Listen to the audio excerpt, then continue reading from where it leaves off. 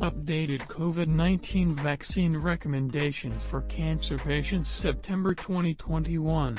Updated guidance on COVID-19 vaccination for cancer patients is available from the National Comprehensive Cancer Network.